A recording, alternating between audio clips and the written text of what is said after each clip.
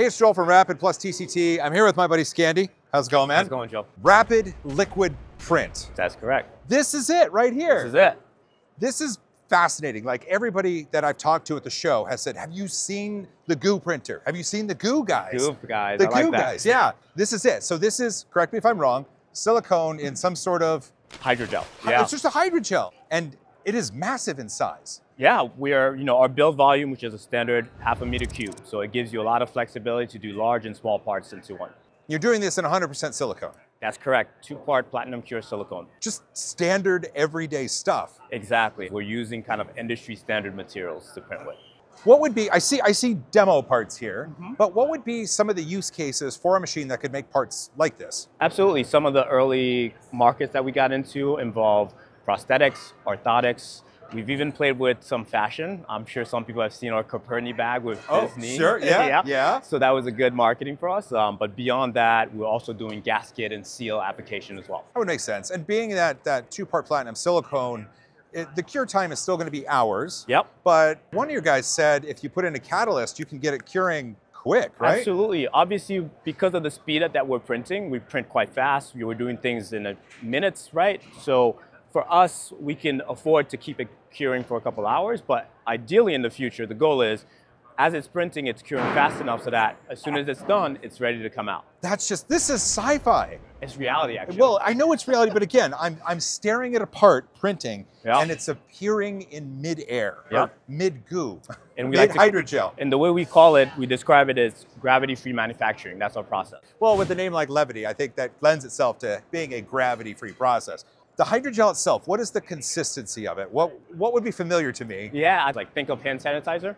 So when you touch that, you feel that it's the same kind of consistency. That's it? That's it. Wow. That's enough to support silicone? That's enough to support it. Obviously, it's all within kind of our own internal research. We've balanced it in a way that it's soft enough to allow for the silicone to come in, but obviously enough to support it and not let it actually drip out. Because I was just going to say, like, this isn't just hand sanitizer and silicone. Like there's some research and development that's gone into this, right? Yeah, I know we make it sound like it's easy. It looks like it's easy, but there's a lot of work that goes into it to figure it out. A lot of work to make it look easy, right? Yes. How long have you guys been around doing this? We spun out of MIT in 2020. So we've been kind of working on the process of making a product since then. But the research dates back to 2015. Oh, all the way back then? Yeah. Okay, so then back in 2015, you were trying to find a way to do this process. And how far did you get within MIT before you broke out in 2020? Yeah, so the idea and collaboration came from Steelcase, looking at printing furniture in large-scale application. And we looked into existing additive manufacturing and realized material property wasn't there. It's hard to make big parts in general. So we were using the existing processes and realized, how do we solve that? So myself, Bjorn Sparman, who's our CTO and co-founder of the company, we all put together effort at MIT with Skylar Tibbetts, Jared Locks, to solve that problem. So it's been kind of years of developing it, at least 2 years. And then we showcased it in 2017 at Design Miami. And people started asking, where's the printer? Where's the printer? Where's the printer? Shut up and take my money. So we thought, hey, maybe this is a time to actually think about starting a business because of that. So the four of us decided to do it. Wow. Bjorn and I left MIT in 2020, and we've been at it since.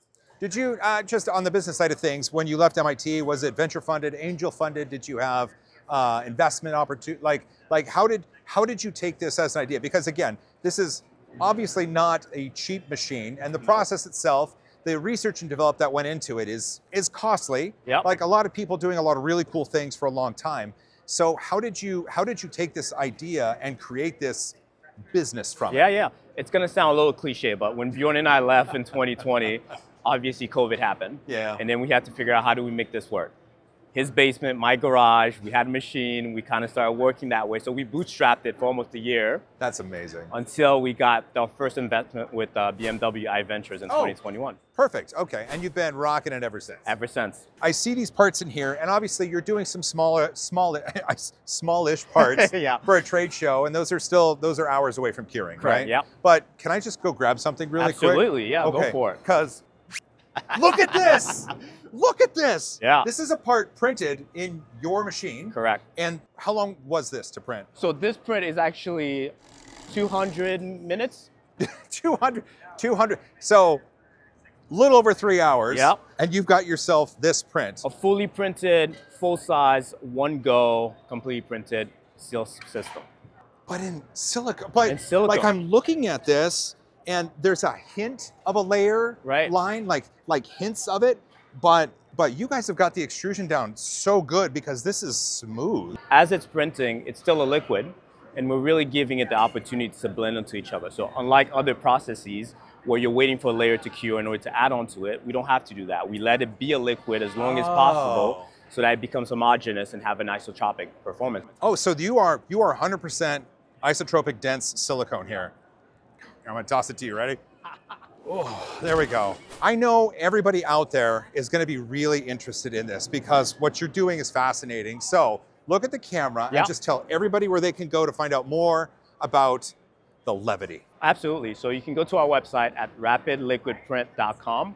We've just announced the LEVITY. There's a wait list that's open now for you guys to sign up. We'll be shipping in 2026. Really excited, it's been a great show at Rapid.